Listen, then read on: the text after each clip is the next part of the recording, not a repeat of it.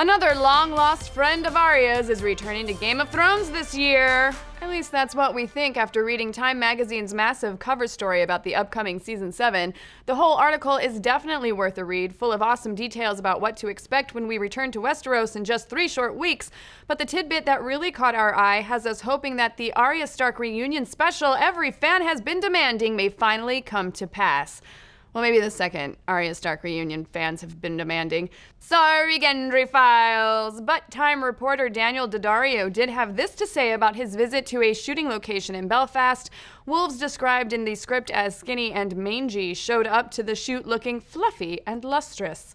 So why is this so exciting? Well, because it's always a cause for excitement when wolves show up on Game of Thrones, especially since wolves have been turning up less and less on the show. Supposedly, showrunners Benioff and Weiss hate wrangling the mangy mongrels. They are by far and away the most frustrating creature effects on Game of Thrones, so expensive and so complicated to shoot with that they make the dragons seem easy. Now think back to last season and you'll pretty much only remember one significant lupine appearance, and that's when Ghost was sadly waiting for his master Jon Snow to return from the land of the dead. Apparently the only wolves they really want to work with are ones that are moping around like silent teenagers. So if not just one wolf but multiple wolves are showing up on set, that means they must be pretty important to the story.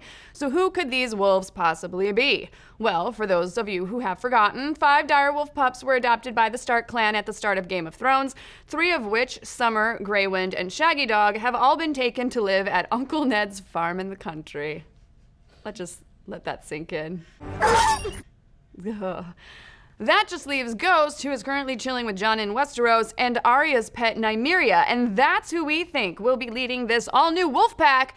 Nymeria hasn't been seen on the show since Season 1 when Arya released her into the wild to escape execution at the hands of Joffrey, and since then we've seen neither hide nor hair of her, but she has had a role in the books. After her escape, rumors circulated about a pack of wolves led by Nymeria stalking the 7 kingdoms and attacking people, typically enemies of the Stark clan. There are even chapters where Arya dreams she is a wolf, which is most likely her sharing a strong psychic connection with Nymeria, maybe even showing off some unrealized warging potential. Of course, in the books, the wolves have always played a much more major role, and their connection with the Stark kids has always been way more important. But that importance has been played down on screen, probably mostly for the reasons mentioned earlier. Shooting with wolves is a giant pain in the butt! But as we head towards the final episodes of the series, it makes sense that the wolves would be brought back into the spotlight. They seem significant to George R.R. Martin's Endgame, which means Benioff and Weiss will probably want to highlight them as well, even if it means dealing with a bunch of doggy divas on set.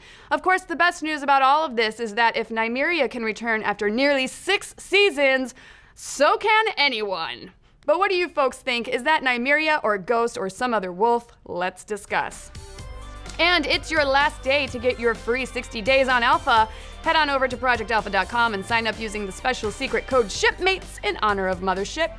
Thursdays at 5:30 p.m. PDT live right here on YouTube, and you'll also get access to all of our premium content. It's the best way to support Nerdist and the best way to see the best of what we've got to offer. It's the best!